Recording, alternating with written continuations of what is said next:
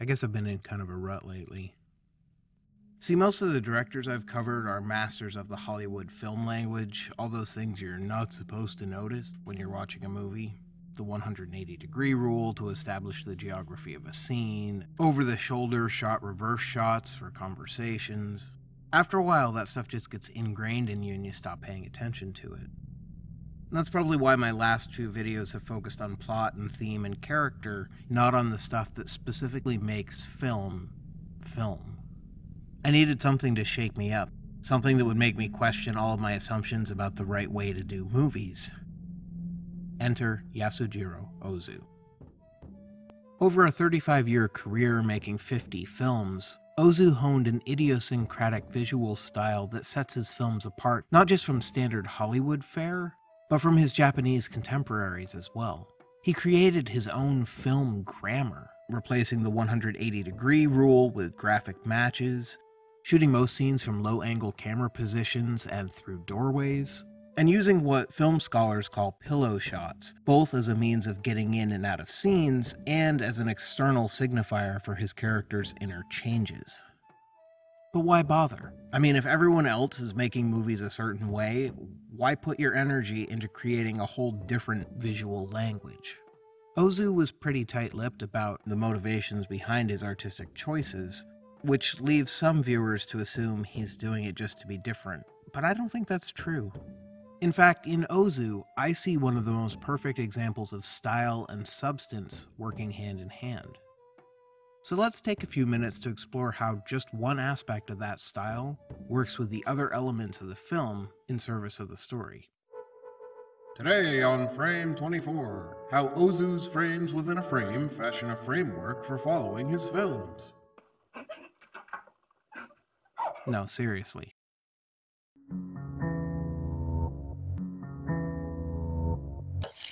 All attempts at alliterative amusement aside, Ozu frequently uses the environment of a scene to create a sort of frame around the actors, or to otherwise affect our perception of the scene. We can't say for certain why he did this. He seems to have been adamantly opposed to letting anyone peek behind the curtain, but we can make some educated guesses. For starters, it's not hard to see the similarity between how Ozu frames many of his interior shots and the experience of watching a play on stage. Our horizontal view is limited by the wings, so to speak, and then vertically, we can see a portion of the floor but not really much ceiling. Ozu also tended not to move his camera during these scenes, and to film his domestic interiors from a low angle that suggests an observer seated on the floor. All of this combines to give these shots a theatrical feel to them, even as the performances remain natural and understated. Basically, what this does is it elevates these little moments of ordinary domestic conflict, a daughter unwilling to face the prospect of marriage and adult responsibility, a son upset when the promised model train track fails to materialize, into metaphors for the human condition. Sometimes instead of forming a frame around the action, the mise-en-scène intrudes into the shot, obscuring the subject. The Only Son tells the story of Tsune, a widowed mother who sacrifices everything for her son's education. Years later, when she visits the now-grown Ryusuke in Tokyo, Tsune discovers that his life has turned out very differently than she'd hoped. One early scene is of particular interest for our purposes here. Tsune arrives at the Tokyo station and is picked up by her son in a taxi. They make awkward small talk in the car, and Ryusuke points out various landmarks on their way to his home. But each time we cut to the outside, the image is dominated by the cab's massive fender, blocking our view of the city. Instead of a frame, we get almost the inverse here, but it serves the same function of limiting what the audience can see. Now, it's tempting to brush this off as Ozu just being wacky, but the image holds a deeper meaning when understood in the context of the film's central conflict. Ryusuke's life is not at all what Tsune wanted for him. He's married, he has a son, the only job he's found is teaching night school. He's not the financial success she hoped he'd be, and she starts to feel like her sacrifice was wasted. Why isn't he trying harder to be a success? Ryusuke tries to explain to her that in Tokyo it's not that easy. Everybody's trying to come out on top, but there are only so many good-paying jobs. Most people are struggling just to get by.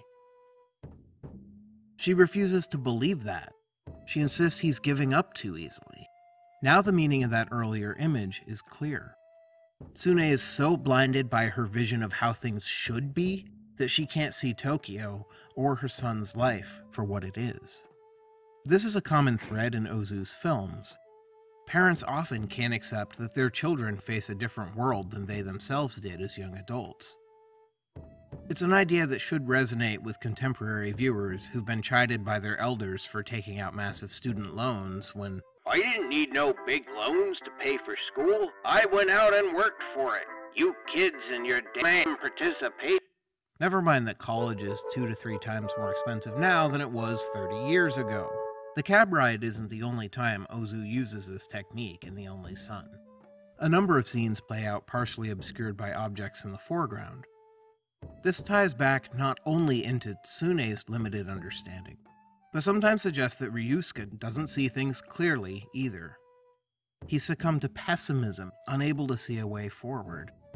Yet by the film's end, he's determined to renew his efforts to make a better life for his family. Tsune, too, may find a new understanding. At home again, she tells her coworker what a great man her son has become. Then she goes out back to dump her mop bucket.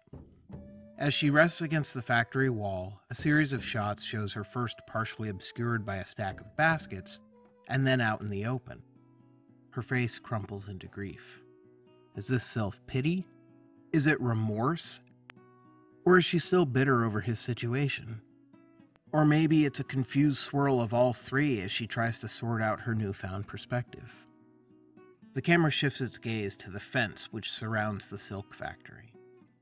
Now I see this as Ozu admitting that while both mother and son have gained greater awareness, that growth is imperfect. They may see clearer than before, but they can still only see so far. It's a reminder, too, of the limits of our own human perspective, clouded by expectations and the individual experiences that we bring to bear in interpreting the world. The last image is of the closed factory gates. Is this an invitation to move past those limitations?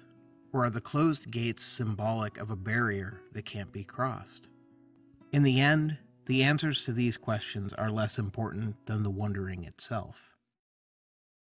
Ozu's genius lay in his ability to use the humblest parts of life to explore the most profound. His visual aesthetic may at first glance seem like rebellion for its own sake, but a closer look suggests that every aspect of his style was, in fact, geared toward this one goal. By elevating the most mundane, maybe even universal, human experiences, Ozu encourages us to see the sacred in the profane, to use these small moments as jumping-off points for pondering the imponderables of love and death and the endless march of time. Or as the poet William Blake has it, to see a world in a grain of sand and a heaven in a wildflower. Hold infinity in the palm of your hand and eternity in an hour.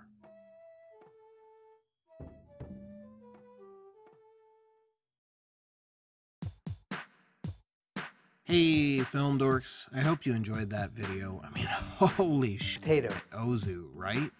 This was exactly the shot in the arm I needed this month. There's so much more I wanted to talk about that I just couldn't fit into one video. I mean, floating weeds, the climax of the flavor of green tea over rice. Side note, my fiance and I actually made green tea over rice for supper one night. It was pretty tasty. Do you have a favorite Yasujiro Ozu movie? Or what movie or director completely upended your concept of how filmmaking is done? Let me know down there. The comment section, not the floor. You guys got it. I'll be back before the end of the year with some more ruminations on cinema. Until then, stay safe, happy, and well, and I'll see you on the flip side.